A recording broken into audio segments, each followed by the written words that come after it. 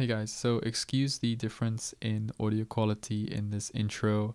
My microphone broke. Turns out Jeffrey Bezos sold me a faulty product. Anyways, this video is going to be about a camera dolly and the steering mechanism that I used.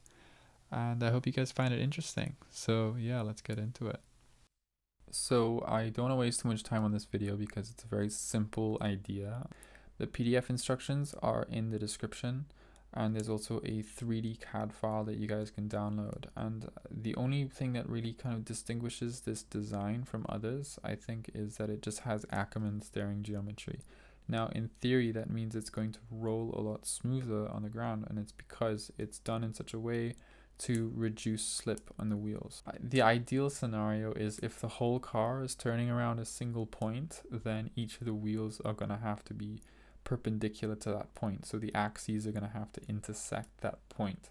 Now that means that the angles of each of the wheels when it's going into a turn, the front wheels in particular, they're going to have to be at different angles. There's going to have to be a slight toe out, and this is a way of achieving that with still maintaining a very simple steering column design.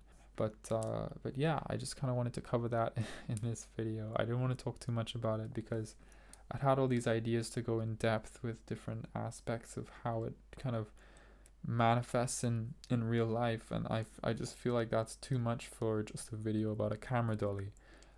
Anyways, guys, tell me what you think about the design. I feel like there's no such thing as over-engineering in Lego. It's as long as the idea is present, I feel like that's more important. Sometimes it's more of a representational thing.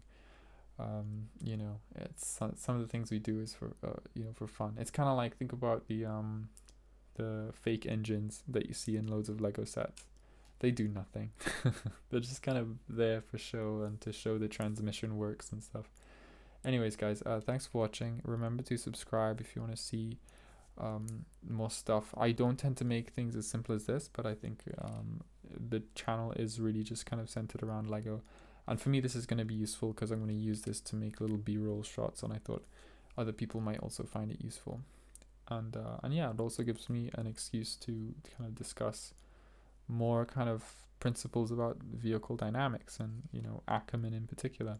Now I'd like to do a more detailed video on Ackermann, but it may not be particularly centered around Lego because the kind of things that come into it are a bit more complex, but I find them really interesting and I'm continuing to learn about it. So I don't know, this might be an offloading of that kind of education.